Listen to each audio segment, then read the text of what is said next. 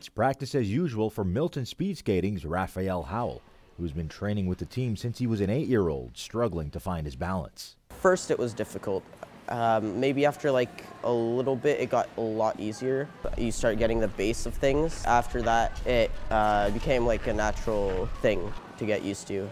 Raphael played other sports before, but only after 2 months of speed skating, he ranked high in his first competition.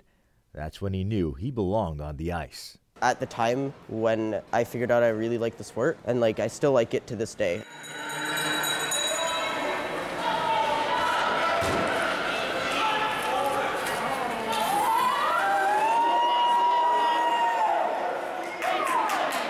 The Milton native moved on to larger competitions throughout the region and even landed a spot on Team Ontario. But once Raphael turned 16, he entered another age bracket and now has to work his way back up to the provincial team. They changed it recently, so that surprised me. The 16-year-old says he's ready to thrive in the competition of his new age class.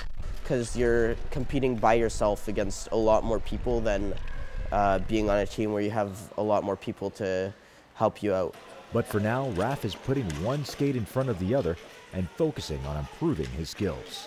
Concentration, but at the same time, not knowing you're concentrating on specific things. You have your mindset on something, but then at the same time, your whole body's concentrating on something else. It feels right, but it feels so weird at the same time.